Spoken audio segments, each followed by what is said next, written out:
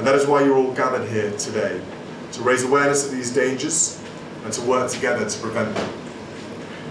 Prevention includes practical measures to save lives, providing and maintaining life-saving equipment along the river, and reducing opportunities to enter the Thames is very, very much needed. I saw some of that today on my journey here along the river. Prevention also includes the vital work done by so many frontline staff. They help to keep the Thames safe, day in, day out, in all sorts of weathers.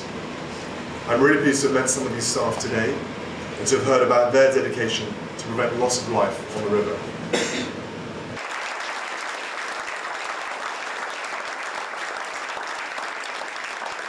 And after that we will get underway.